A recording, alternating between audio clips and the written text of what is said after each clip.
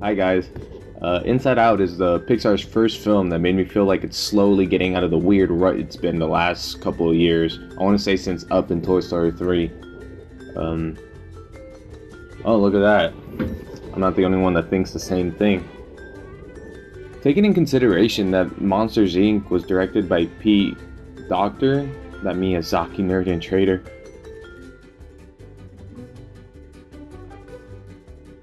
He then came back and did Inside Out. I didn't know that beforehand, so I don't think I'm being subjective. It's about a girl named Riley. She was born in Minnesota. She has 5 emotions running the show in her head: joy, sadness, fear, disgust, and anger. My personal favorite is Joy, who so happens to be the leader. I think it's because she reminds me of Pearl. And Pearl's great. But anyways, they reside in Riley's mind. The emotions are responsible for forming her memories. They take the form of spheres and change color depending on the emotion of the memory. The most important memories are known as core memories, and those core memories power the 5 islands. Each island is a different aspect of Riley's personality. The ones from what I remember, let me see, I want to say Family Island, Friendship Island, Hockey Island, Honesty Island, and Goofball Island, yeah.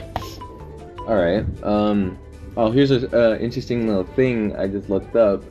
While doing some research, I found out that Bing Bong was kept a secret from the trailers.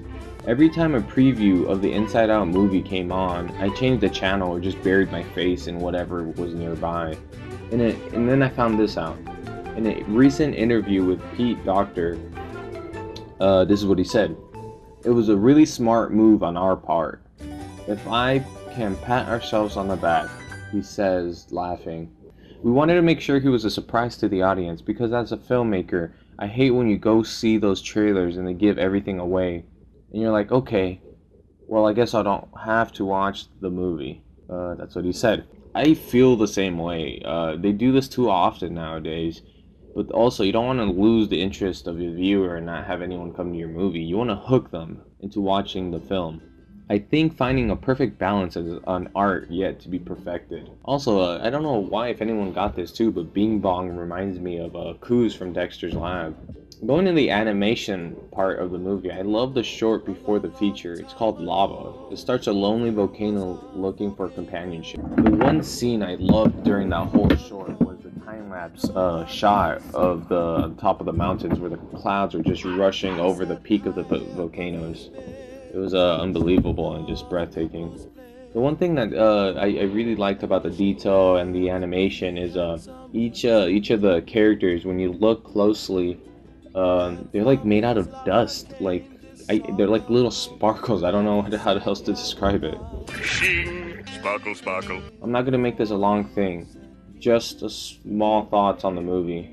The story was enjoyable but not crazy good. It's essentially about a girl growing up and the importance of sadness. Not the most compelling plot, but hey, I bought a ticket.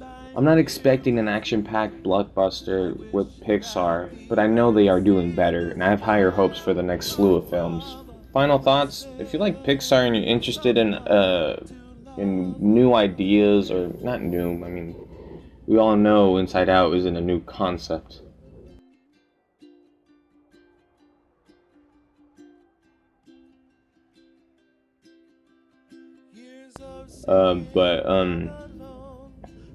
They bring these interesting ideas and implement them into their animation, their movies, and I think that's what makes Pixar so unique. My recommendation is go watch it. Why not? I give it a 8.5 out of 10. Thanks for finding me worth your time, and until next time, see you around, man.